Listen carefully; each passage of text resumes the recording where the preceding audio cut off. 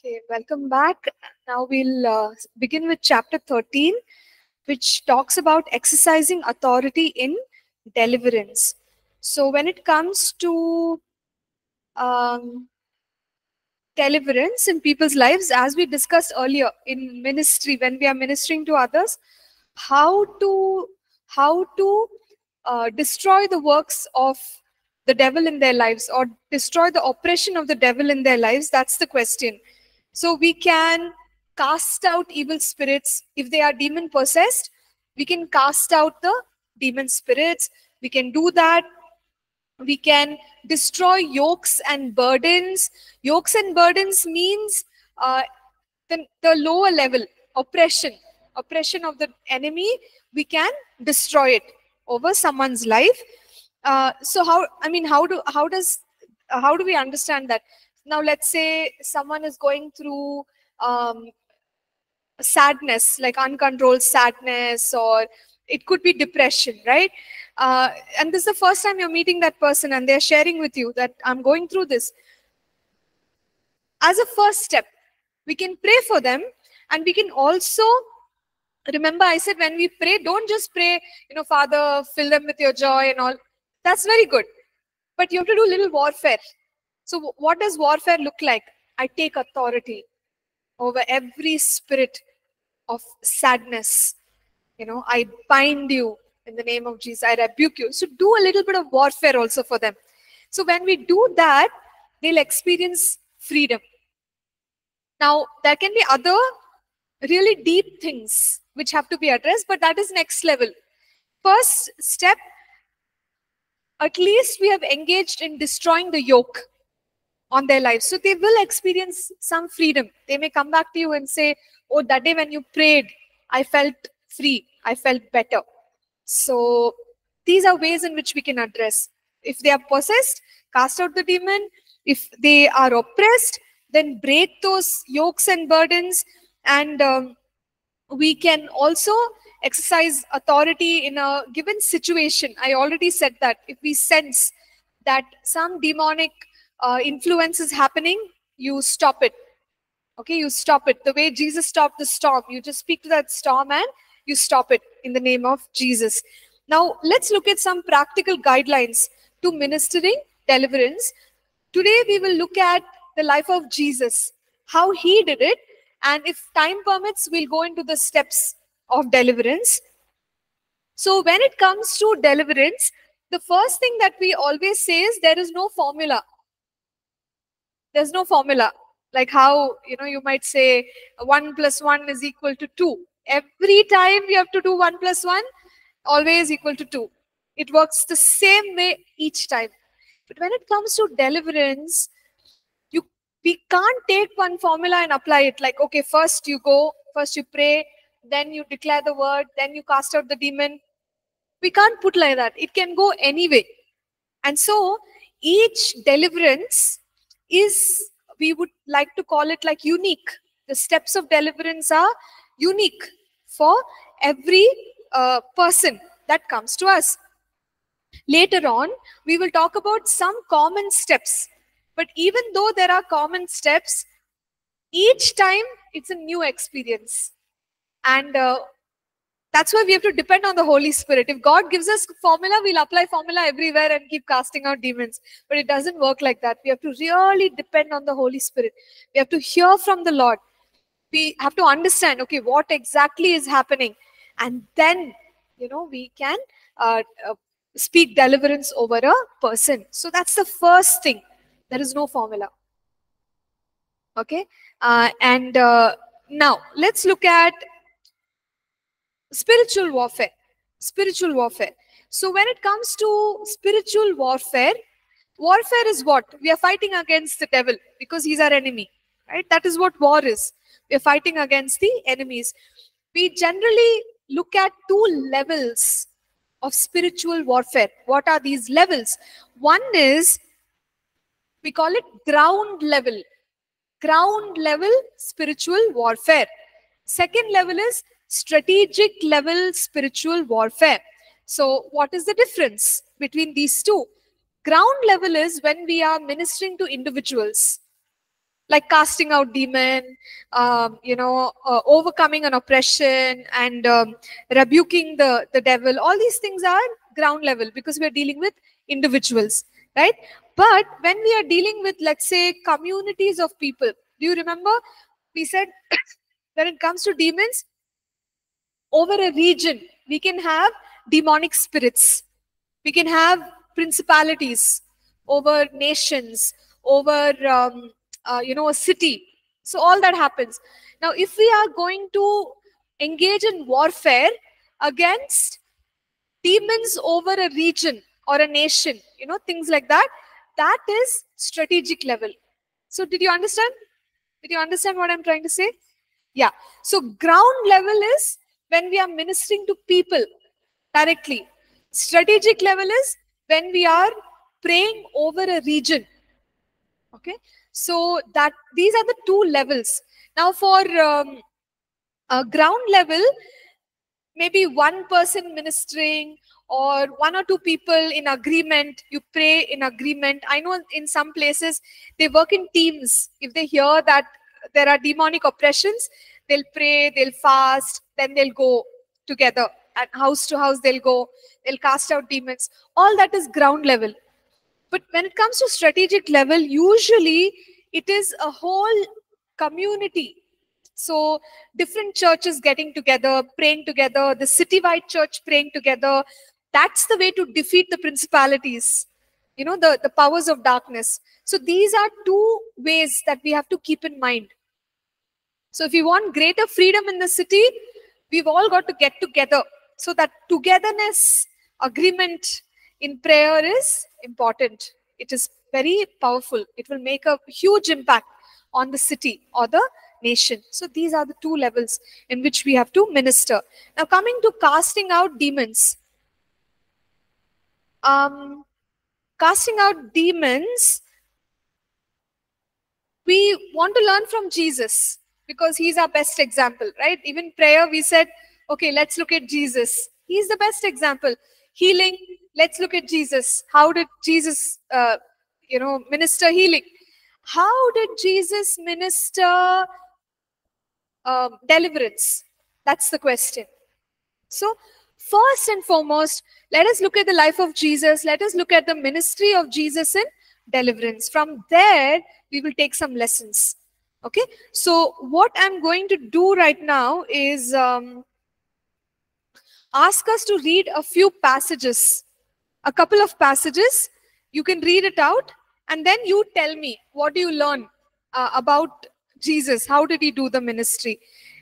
Now the Bible tells us in our notes, there's one passage from Matthew chapter 4, verse 23 and 24, where it talks about the ministry of Jesus. Jesus was teaching, he was preaching, he was healing, and then he was also delivering. All four. So today, as believers, we are also doing ministry, right? So ministry can have all these sections: teaching, preaching, healing, deliverance, miracles. All that is part of ministry. Jesus did not only teach and he did not do miracles. It was not like that. It was a mixture. So the supernatural was happening, but also teaching of the word was happening. Right? So then there was a place for deliverance in the ministry of Jesus. And he cast out demons. Let's observe what exactly he did. We look at at least two passages, and then I'll kind of go ahead and share all the points that are there in the notes. But when you have time, there are many passages listed here. You can always go back and study it little by little to understand it. So one person, could you please volunteer and read Mark chapter 1, verse 21 to 28. So someone can pick that passage and another person can pick up Luke chapter 8, verse 26 to 39. So one is about a man with an unclean spirit. Second is the demoniac of Gadara. So let's see what Jesus did in both of these cases. Mark chapter 1, verse 21. Ha. Then they went into Capernaum, and immediately on the Sabbath he entered the synagogue and taught. Verse 22. And they were astonished at his teaching, for he taught them as one having authority and not as the scribes. Verse 23. Now there was a man in their synagogue with an unclean spirit, and he cried out, verse 24, saying, Let us alone. Do what have we to do with you, Jesus of Nazareth? Did you come to destroy us? I know who you are, the Holy One of God. Verse 25. But Jesus rebuked him, saying, Be quiet and come out of him. Verse 26. And when the unclean spirit had convulsed him and cried out with a loud voice, he came out of him. Verse 27. Then they were all amazed, so that they questioned among themselves, saying, What is this? What new doctrine is this? For with the authority he commands even the unclean spirit, and they obey him. Verse 28. And immediately his fame spread throughout all the region around Galilee. Hmm. Okay. So, based on this, what are some insights or lessons that we can learn about deliverance ministry? What did Jesus do? Tell me one or two points from this. How did Jesus cast out that demon? He rebuked the spirit, okay? Then? Spoke with Yeah, authority. with authority. Yes, good. That's good. Yeah, with authority. He rebuked the spirits with authority. Very good. Then?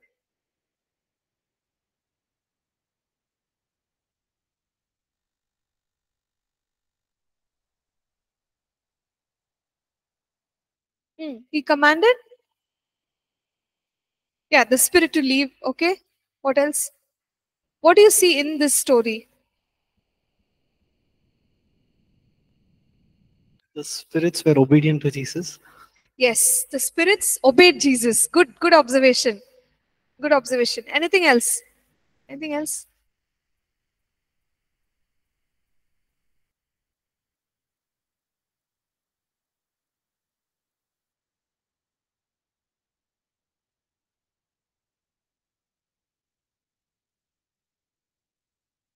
Okay, good. So few points we observed. You can always go back and read it and observe little more. Jesus commanded. Okay, so he didn't request, he didn't like plead. No, he commanded, and with authority. So then it shows us how should we speak to demon spirits. Speak with authority, command them. Okay? Then what they shared was that the spirits listened. So then when we command with authority, they must listen. Right? How are we doing it? We already discussed earlier. In the name of Jesus. So we have delegated authority. We are doing it in the name of Jesus. So they have to respond. Okay. So fine. So that much we understood. And also in this particular case, he tells them to be quiet. Did you notice? He says, be quiet. And then, you leave. Then what else do we observe? That person, he fell down, right? He fell down. They came out with can you please read that?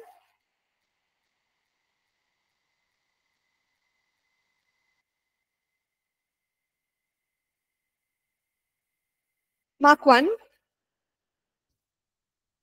And when the unclean spirit had convulsed him and cried out with a loud voice, he came out of him. Yeah. So the spirit came out. The spirit came out and convulsed. Convulse means there we could observe that the spirit is leaving. There was some physical manifestation, right, of the spirit coming out in this particular case. Okay, fine. So we've understood. So when we command demons to come out, is there a possibility that there is a physical manifestation when the demon is leaving? Yes, because it happened in the case of Jesus. So these are some things we learned from this incident. Let's go to Luke 8, verse 26 to 39. Luke chapter 8, verse 26 to 39. Then they sailed to the country of the Gardens, which is opposite Galilee. And when he stepped out on the land, There met him a certain man from the city who had demons for a long time, and he wore no clothes, nor did he live in a house, but in the tombs. When he saw Jesus, he cried out, fell down before him, and with a loud voice said, "What have I to do with you, Jesus, Son of the Most High God? I beg you, do not torment me." For he had commanded the unclean spirit to come out of the man, for it had often seized him, and he was kept under guard, bound with chains and shackles, and he broke the bonds and was driven by the demon into the wilderness. Jesus asked him, saying, "What is your name?" And he said, "Legion," because many demons had entered him, and they begged him that he would not command them to go out into the abyss. Now, a herd of many swine was feeding there on the mountains. So they begged him that he would permit them to enter them, and he permitted them. Then the demons went out of the man and entered the swine, and the herd ran violently down the steep place into the lake and drowned. When those who fed them saw what had happened, they fled and told it to the city and in the country. Then they went out to see what had happened and came to Jesus and found that the man from whom the demons had departed sitting at the feet of Jesus, clothed and in his right mind. And they were afraid. They also, who had seen it, told them by what means he who had been demon possessed was healed. Then the whole multitude of the surrounding region of the gardeners asked him to depart from them, for they were seized with great fear. And he got into the boat and returned. Now, the man from whom the demons had departed begged him that he might be with him. But Jesus sent him away, saying, "Return to your own house and tell what great things God has done for you." And he went his way and proclaimed throughout the whole city what great things Jesus had done for him. Okay, thank you. Thank you for reading. It's quite a long passage. So, what are some observations that we have from this passage? What happened to the demon possessed man?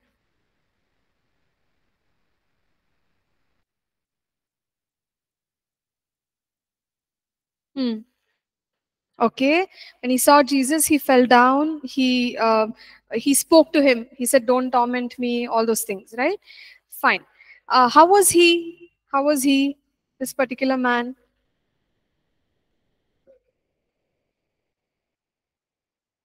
Yeah, so he was not normal. He did not seem normal. It seemed like mentally he had lost his sanity, right? He was not normal in his mind. Then he has torn clothes, and he's uh, living outside the city. So there's a particular manner in which this person is. So earlier we said someone who's demon possessed, they can be very normal. The demon can manifest only now and then. But in this situation, he's constantly under the influence of the demons. So that is a problem. So that also we have seen. Then what else? Anything else we observe?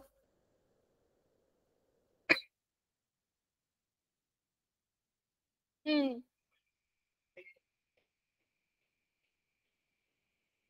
Yeah, yeah, yeah. Huh. So he himself, he recognizes who Jesus is, right? So correct. That also we learned earlier that the demonic world can recognize the kingdom of God and people of God. In this case, Jesus, they identified. So yeah, that's good. Anything else we see?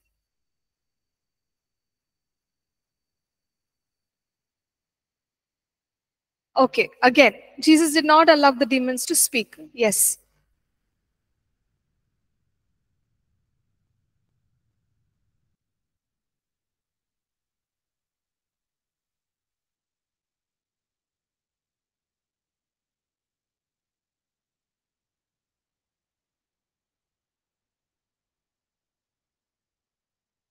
Huh? He spoke to the demon. Okay. Huh. demon. Okay, he spoke, but then ultimately he did not have like a lot of talking conversation. He just stopped it at that, and then he cast them out. Okay, good. Anything else? What happened to the man once the demon came out? How did he become after that? Yeah, completely opposite. So, see, if we address the issue, then the results are so clear. It was a demonic issue. Now, if we don't address the demonic issue, do you think he can get better? No, because that is the cause. So, when Jesus went after the cause, the man changed. He completely changed because it was a demonic issue. The demon came out, or the demons in this case came out, and the man was fine. Right? So that's great. That's also another observation. So from just these two incidents that we read, we know that Jesus always ministered with authority. Okay, he commanded the demons responded to Jesus, they left. When Jesus commanded, they left. Then what else? Jesus spoke little bit to the demon just to understand, where it's coming from and all that, but he did not speak more than that. He just said, okay, stop, enough. So there's no need to have like long conversations with demons, because we also know that demons lie. They are deceptive spirits. They lie, right? So there's no point listening to them. We are asking questions only to understand how to bring them out. That's all. So few questions here and there, if we ask, there is no harm. And we can even command them not to speak. Jesus commanded them, right? He said, don't speak. So we saw that. And Jesus depended on the authority mainly that he carried. We also notice there's another passage in Matthew 12:28 where Jesus says that I cast out the demon by the Spirit of God. By the Spirit of God. So the word of authority and the Spirit of God, Jesus used these to cast out demons. So today we can do the same thing. The word of authority, and by the Holy Spirit we can cast out demons. And in one particular incident, there was a physical manifestation. The person fell down and convulsed and all, and then the demon came out. So it can happen like that.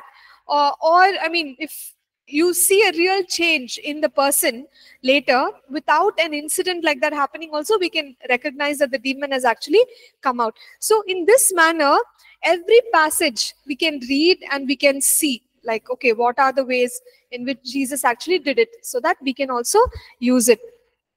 So what I'll do today is Just one small quick question. yeah. In verse 37, it says, then the whole multitude of the surrounding region of the gardeners asked him to depart from them, Yes. and they were seized with great fear. So what could possibly be the reason? Because Jesus was ensuring all the spirits leave and he was exercising his authority. Why would the people be fearful of Jesus and ask Jesus to leave? Yeah, so this question came up last time also. See, because they did not understand the spiritual side of things, looks like. They were worried because Jesus asked the demons to go into the pigs. And the person who owned the pigs had a loss, had a financial loss. So they felt that if Jesus continues here, we'll all have losses in our business. So we don't want Jesus. Yeah. So, I mean, it depends on how people are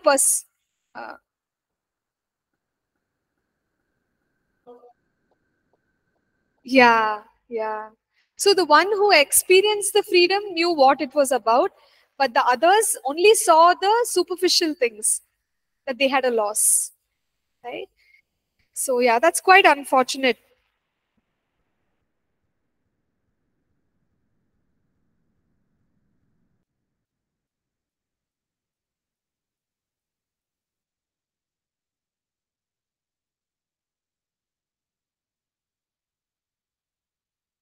Any questions?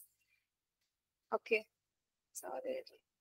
Fine. So I was actually thinking if we can read through these incidents and then take up the steps of deliverance, it will be helpful. But there are some general instructions given here and we still have time. So let me just go ahead with the general instructions.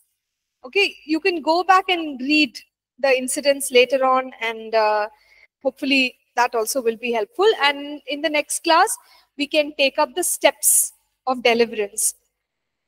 So what are some general instructions? It's all in our notes. I'll try to go, one by one with each of them.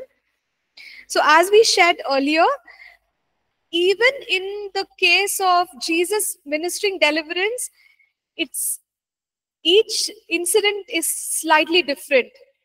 Okay, so the same thing applies for us. Our experiences will be slightly different each time, individually, as well as when we hear other people's stories. Then also we may find that it's a different experience. So we should be open to hearing, learning, understanding from everyone. Then when it comes to deliverance, we must always minister in love to the people. Because you see, we are angry with the devil. Yes, we are very upset with the devil, and we rebuke the devil. We rebuke the demons, but we care about the person, and we have to be clear about that. Now, if we end up treating people badly, either because, see, if someone is demon possessed, right? If we say, what is this person, we don't want this person next to us. When we are treating that person poorly, then it shows that we are not understanding. It's not that person, it's the demon that has caused this issue for that person. So the bottom line is, genuine love for the individual is important. Just because demons are affecting them, don't treat them badly.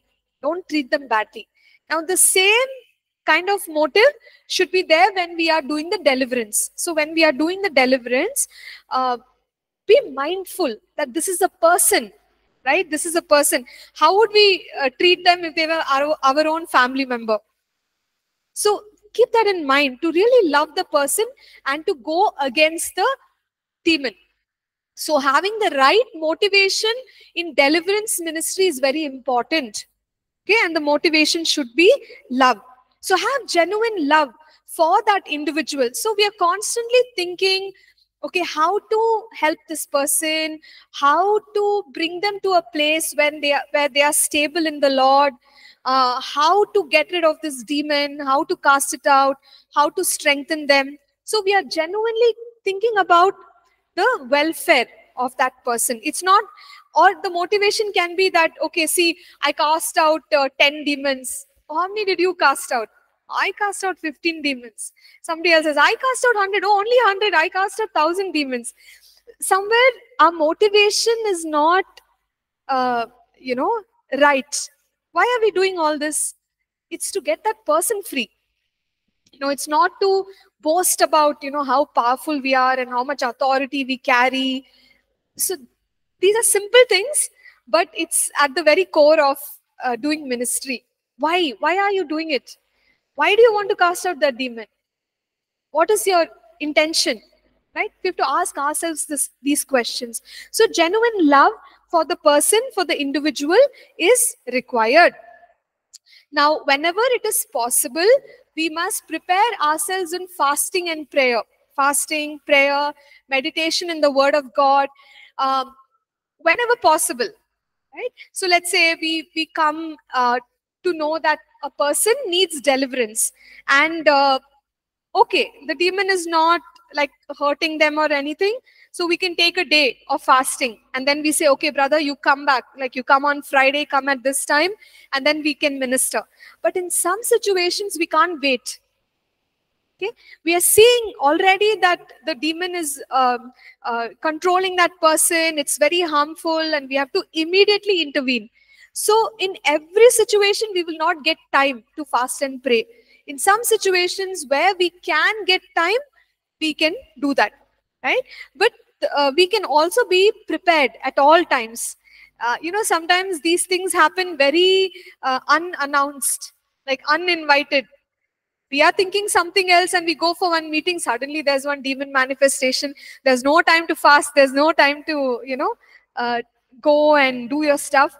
But even in that moment, to be ready to minister, that's how we should prepare ourselves. That is the ideal scenario, to always be ready to minister.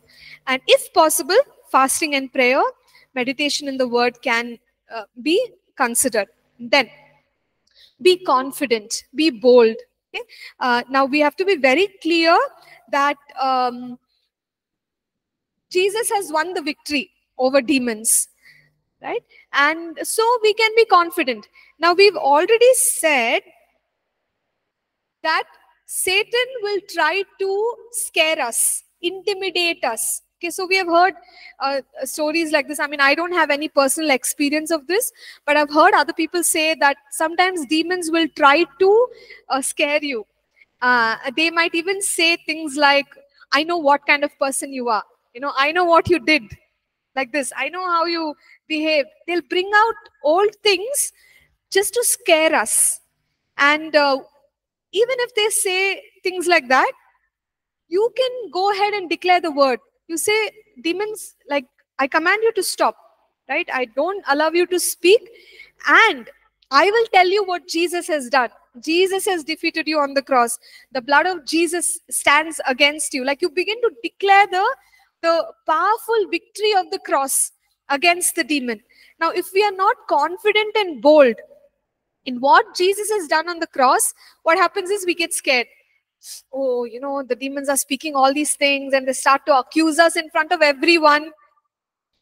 We may give up, but don't give up. Continue to be bold. If they speak about you, you speak about the cross. Keep speaking about the cross, right? So then they'll be like, oh no, we can't defeat this person. So these are all things that happen, and we can keep this in mind. So just respond with the word of God. Don't get scared. Don't be intimidated, knowing that you have done your best to keep doors shut in your own life. Now, the next necessary step is, yes, be bold, be firm. Okay, be bold, be firm, but there is no need to scream and shout. Okay, screaming and shouting, because it's human tendency that we tend to speak as loud as the noise on the opposite side. So when demons are shouting at us, we shout back at them. It's a lot of noise. Authority is not in the screaming and shouting. The louder I scream, the more the authority. There's nothing like that. We can scream a lot, but there can be no authority, right? But we can even speak in like a normal tone, but with faith and authority, and the demons have to listen. So it's not a shouting match. Deliverance ministry, somehow, people may think that there's a lot of shouting, screaming, you're shouting, because you're rebuking, right? But actually, we don't have to do so much of shouting and screaming, right? Okay, you're angry with the devil, we are angry with the devil, that's understandable. But then limited. Authority is not in the volume. The more the sound, the more the authority. There's nothing like that.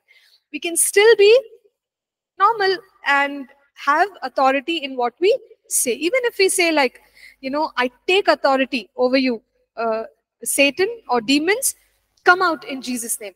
That's all. Didn't scream, nothing. But there is authority in what we have just said.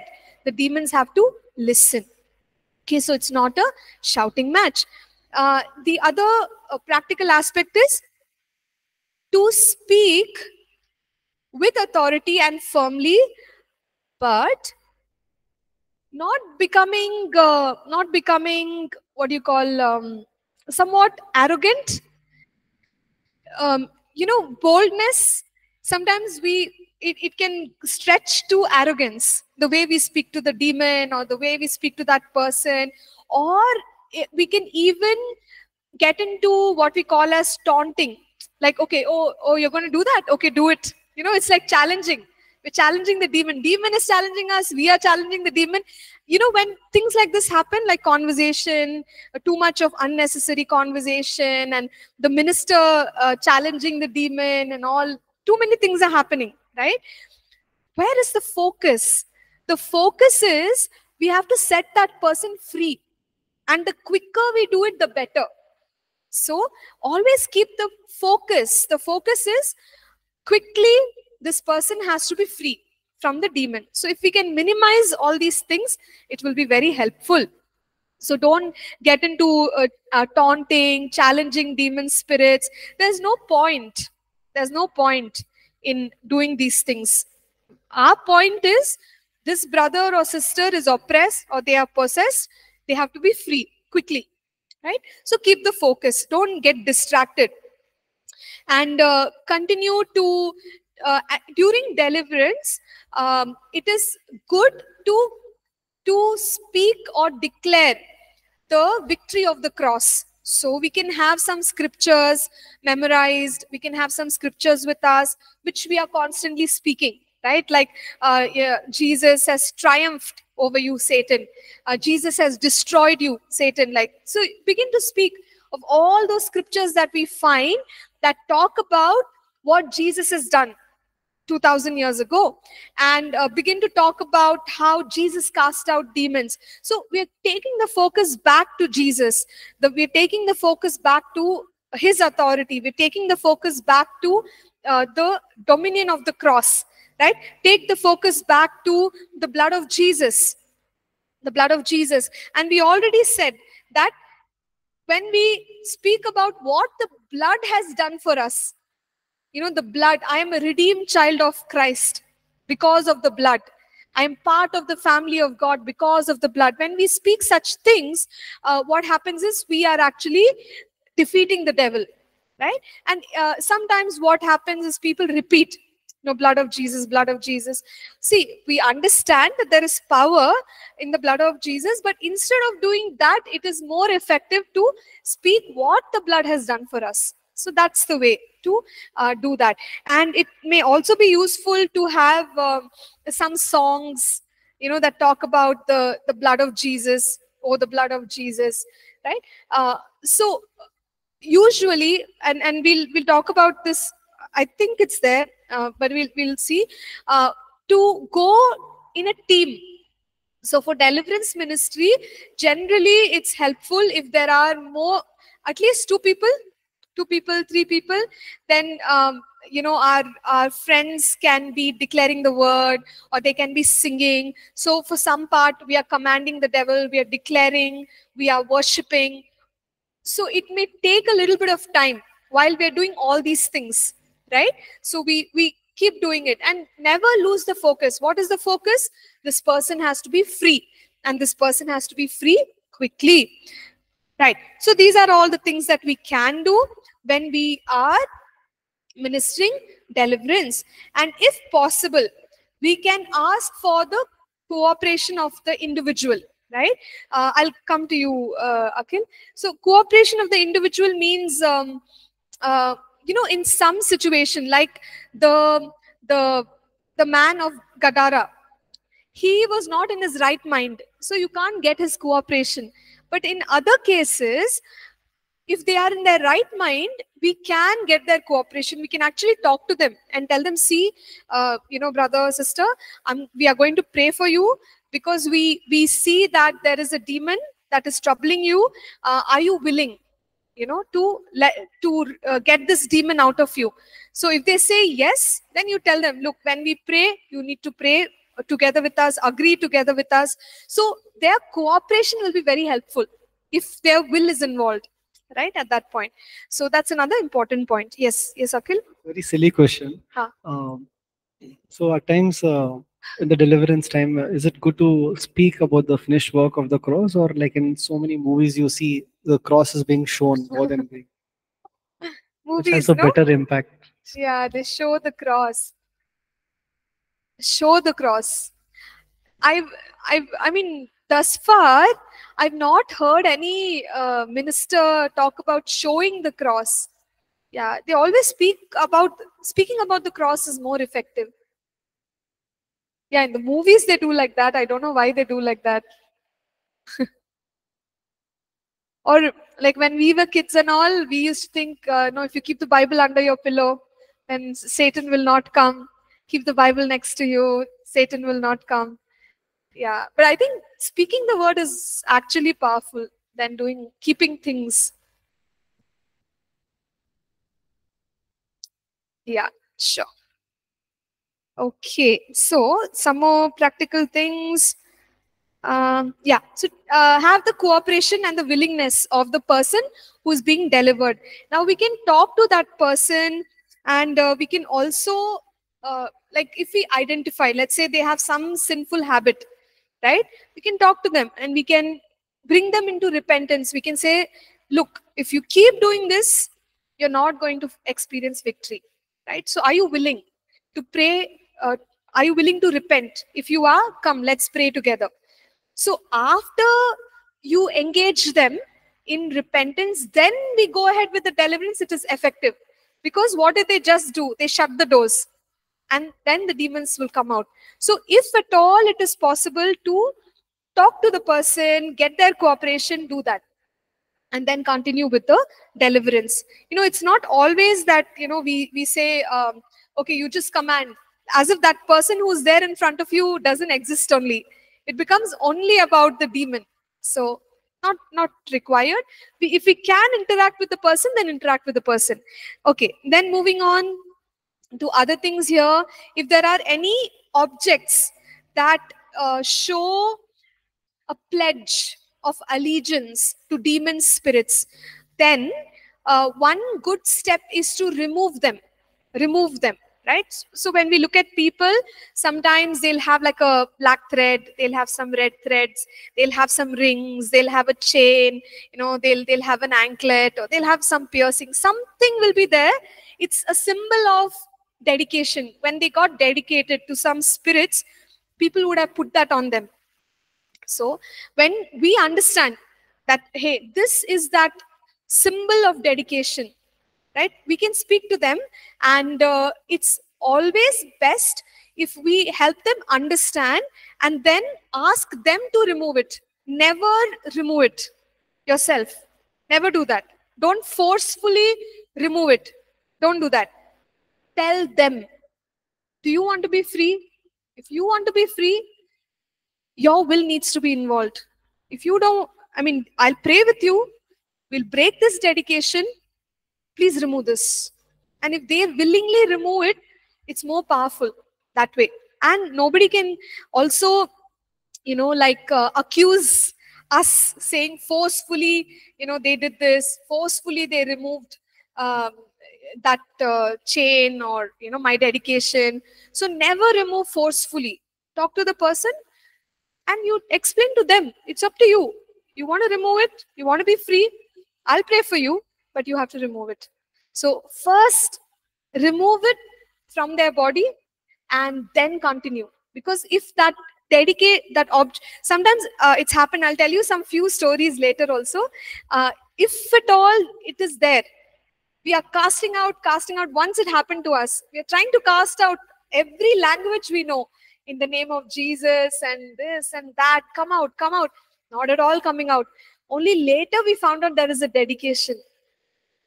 Right? And then we prayed against that dedication. Then we commanded, the spirit came out. So sometimes demon spirits hold on to these dedications. So we have to first break the dedication and then command. So these things also happen. So I'm just going to stop here. Time is almost up. We are going to go into detail on these matters soon. So if you have any questions, maybe you can keep it with you and ask next class, or if it's urgent, you can always ask now.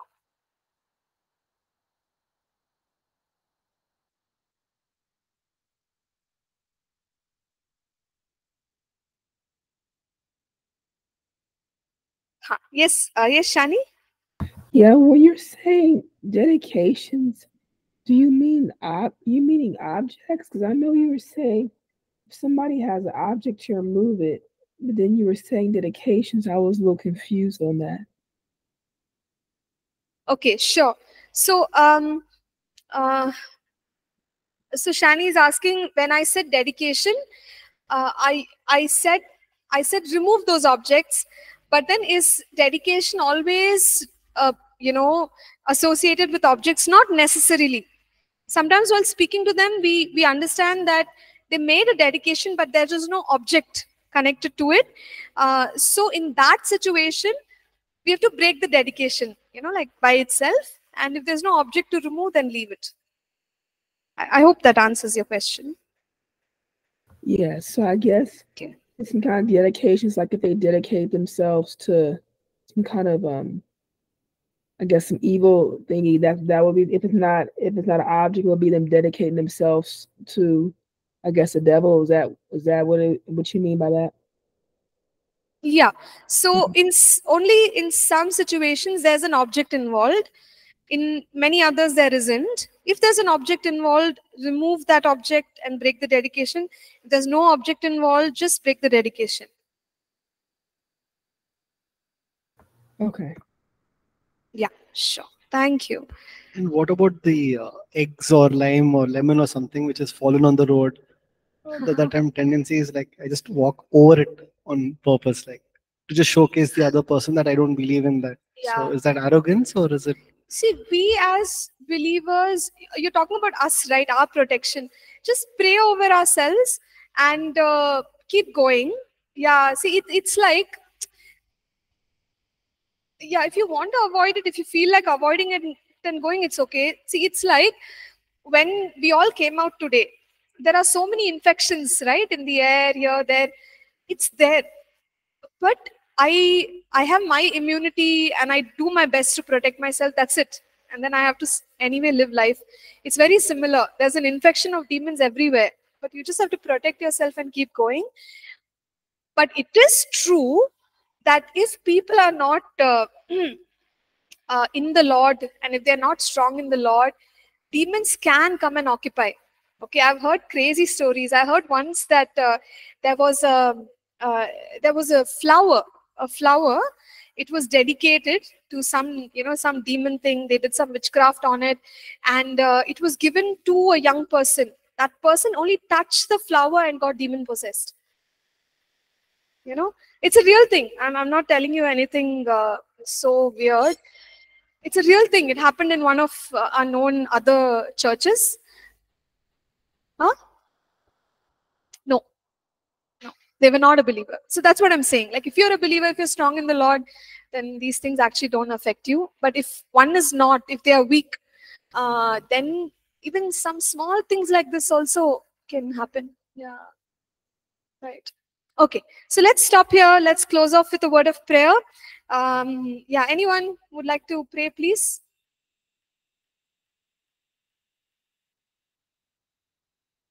Yeah, sure. Please, let's pass the mic to Diksha.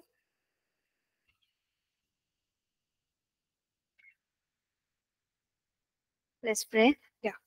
Dear Heavenly Father, thank you, Jesus, for this wonderful time that we learned about authorities, and Lord, that we learned about your ministry, that how you work when you were on earth, Lord. I just pray, Lord, whatever we learned, Lord Jesus, just open our heart, Lord. We will be able to remember all these things, and we will be able to apply to do, Lord, in our daily lives, Lord Jesus. And Lord, I thank you so much, Lord.